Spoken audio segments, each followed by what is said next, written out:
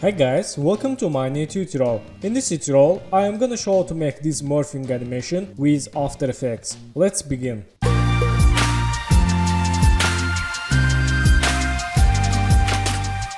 So, let's create two shape layer. Go to here and round that range tool. Add name, object 1, and go to again this shape layers, select ellipse tool. Okay, add name, object 2. So select this circle, move to here, then select object 1, go to solo and palm behind, move to anchor point to left. Okay, and select object 2, go to solo, palm behind, move to right. Okay, then go to here, this cursor, select two objects, press P in the keyboard, make new position keyframe, go to here and move to right. Okay, select all keyframes, right mouse, keyframe assistant, easy ease. Okay, go to graph editor, let's make smooth keyframes.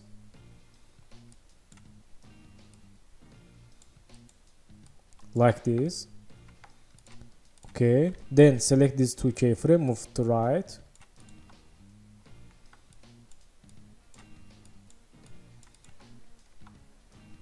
Okay, not bad. So in this time, select this object 1, go to edit and split layer and delete. Then select object 2, go to edit, split layer and select this shape layer and delete. Let's see.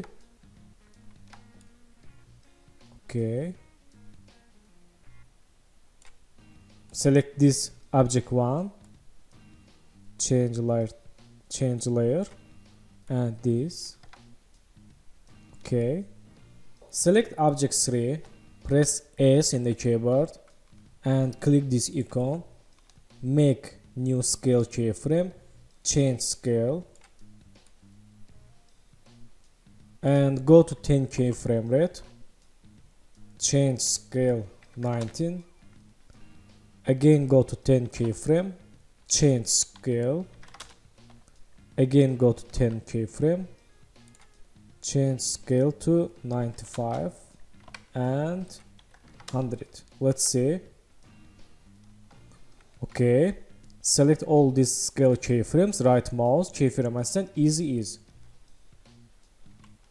Okay, not bad. Then select object 1, press S and click this icon, change scale, make keyframe, go to here and change scale 100.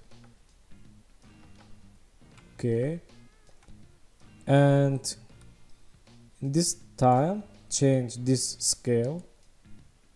Okay, so not bad.